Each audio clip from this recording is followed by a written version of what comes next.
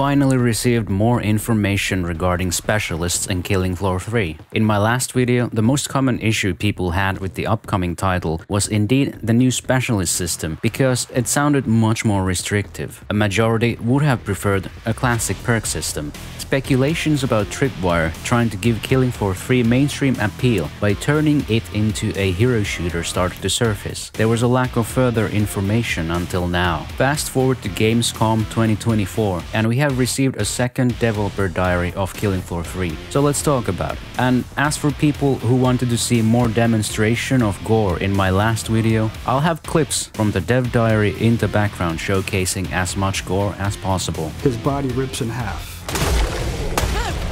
If you clicked on this video, you can probably guess the good news about off-perk weapons, so let's briefly go through some other things first. Another common concern was, are characters tied to specialists? Yes, very heavily implied to be so. When the developers discuss Mr. Foster, or in this case, a clone of Mr. Foster, he is referenced as the Commando repeatedly. So he's our Commando. I really enjoy playing Mr. Foster or Commando. I like using. This is probably the worst bit of news to a portion of people who enjoy customization.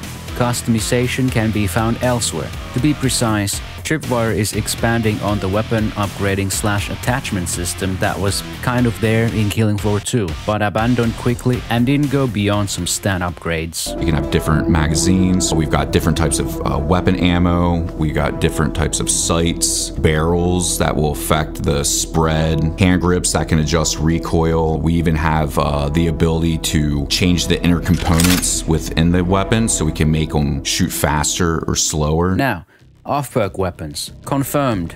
You can use any weapons regardless of the specialist. Players will have access to Killing Floor 3's entire weapon arsenal, regardless of the specialist they play as. When I play Commando, I like to actually go precision based, and then I'll also pick off-perk weapons from Sharpshooter. That way in the later waves, I'm able to stand toe-to-toe with the Scrakes and the Flesh Pounds. Whether this has been changed due to the feedback from fans, or PC Gamer had some facts mixed up in their article from June, this is genuinely good news in my opinion. Are you satisfied with the current direction? The return of off-perk weapons? Maybe you're still not happy about characters being tied to specialists? I'd love to read any thoughts you have in the comments, and thank you for keeping them civil in the last video. Since you're still here, here's some movement tech from the dev diary, like dodging and vaulting. We really can't wait to see what the community does with the specialist off-perking, the mod system and skills to come up with stuff that we never even thought of yet.